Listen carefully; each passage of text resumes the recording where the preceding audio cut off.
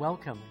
Today is Monday, and on this special day, we have the 28th of September, we have the Saint Lawrence Ruiz and companion martyrs.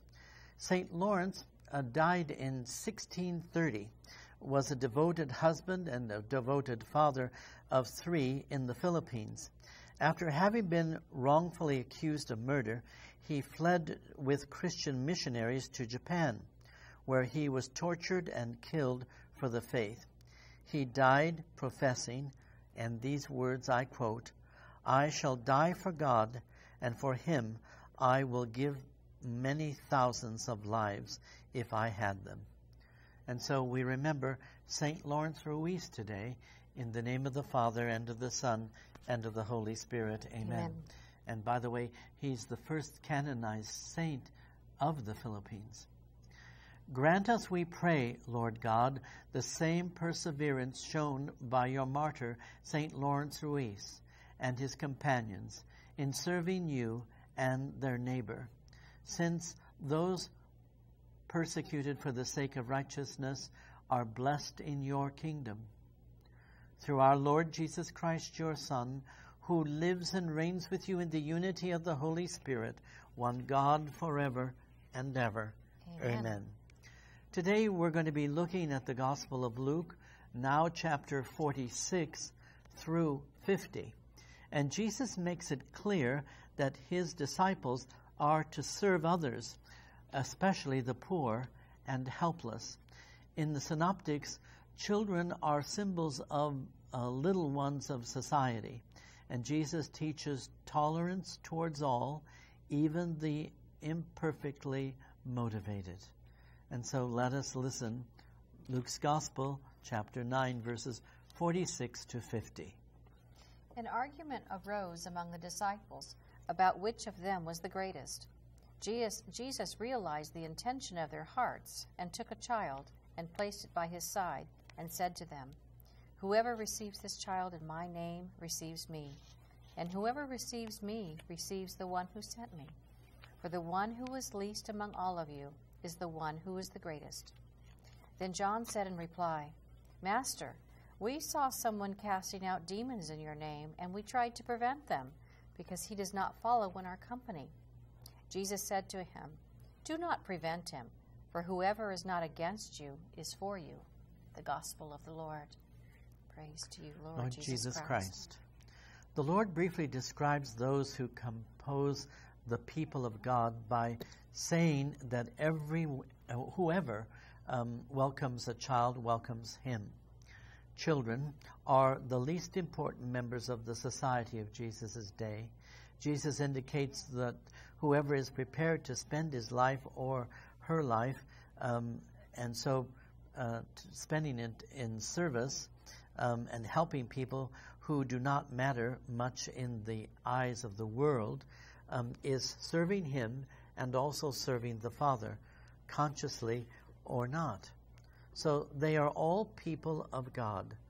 The category people of God places emphasis less on superficial similarities and differences than on really real points of unity among the people on earth.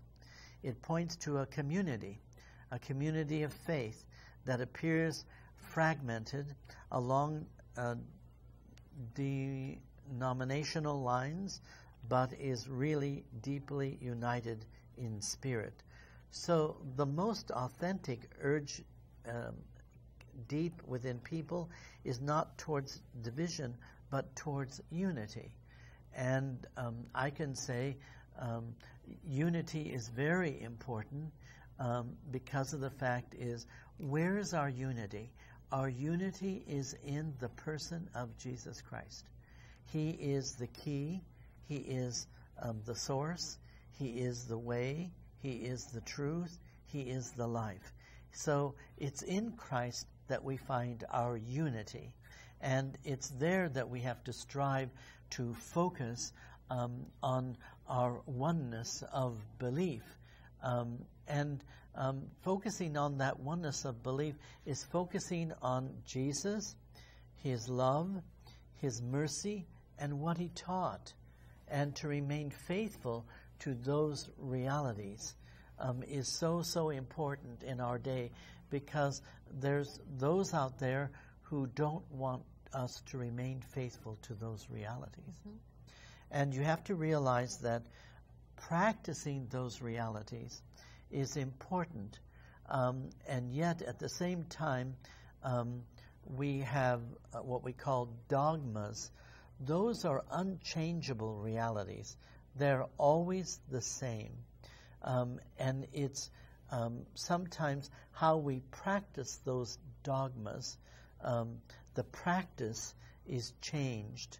So we are called, for instance, to fast and abstain on Fridays. And that was the law all the way up till Vatican II. And then they changed it and didn't say we're getting rid of it.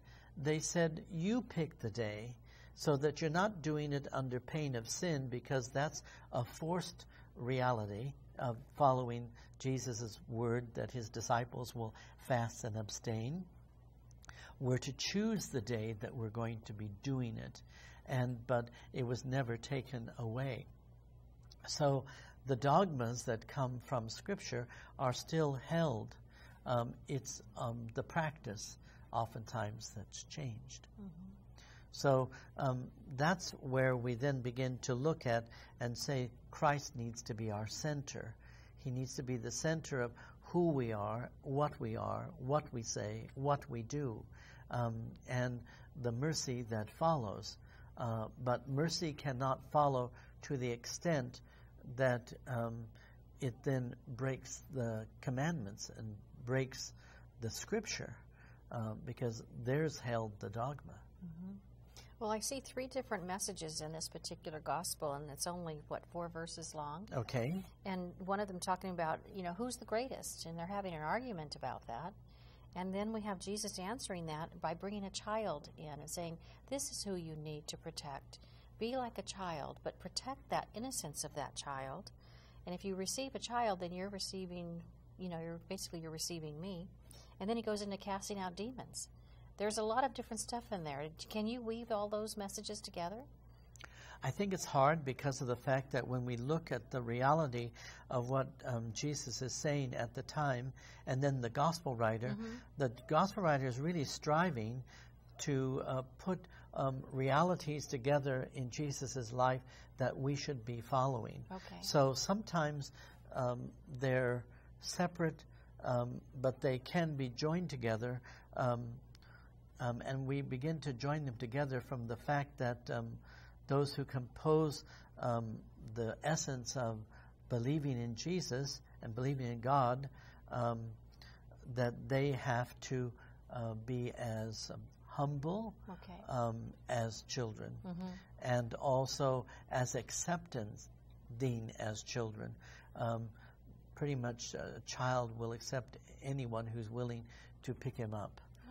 Doesn't have to be a parent. That's good. And I like to think that, the innocence of a child, they're such pure, open vessels that we really need to safeguard that, and we need to protect that. How many children right now are being led into situations that are really going to be harmful for them in many ways, spiritually, but physically and emotionally, because parents or adults in their lives are not looking at the child as to be protected. And that's something we have to be concerned with. And I think some of that has to do with because mm-hmm. so many adults are focusing on themselves, right. and not focusing on their children. And we also live in a very busy mm-hmm. world. So it takes importance to be like a child, yes. to care for a child. Mm-hmm. Bye-bye. Goodbye.